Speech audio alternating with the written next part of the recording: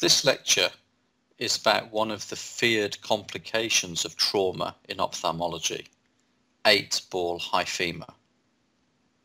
In delivering this lecture, I'm indebted to Dr. Frida Sai, who has performed an extensive literature search to underpin this very practical lecture.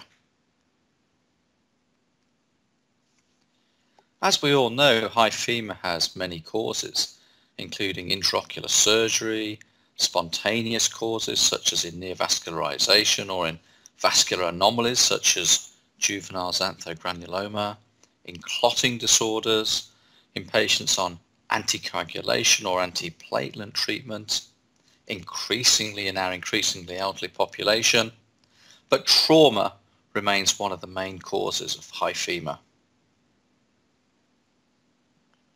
The suggested incidence of traumatic hyphema is around about 20 cases per 100,000 per year. The peak age is in younger children and adults, roughly the age 10 to 20 years, and there's a male preponderance. In children, the mechanism of injury is often a projectile, whereas in adults it's often a blunt blow to the eye, often as part of assault.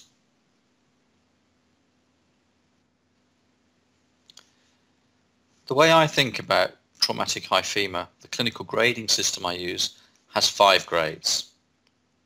We're all familiar with the first grade, which is microscopic hyphema, where cells may be floating around in the anterior chamber, but haven't yet settled to form a visible hyphema.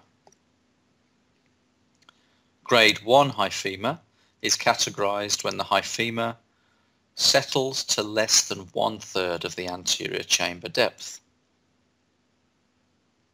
Grade 2 hyphema is where the settled hyphema occupies between 1/3 and 1/2 of the anterior chamber depth. Grade 3 hyphema is when the hyphema is greater than 50% but less than 100% of the anterior chamber depth.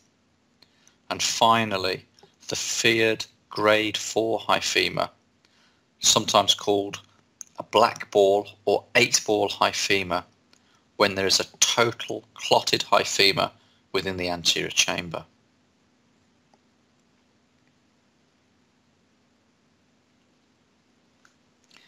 It is estimated that total hyphema occurs with a prevalence of about 8% of all traumatic hyphemas. It's important because it has a worse visual prognosis and an increased prevalence of complications. And this is evidenced by reduced visual acuity recovery in the more severe end of traumatic hyphema. If you enjoyed this lecture so far, please subscribe to http://iop.vision. I hope you enjoyed this series as much as we have putting it together. Thank you.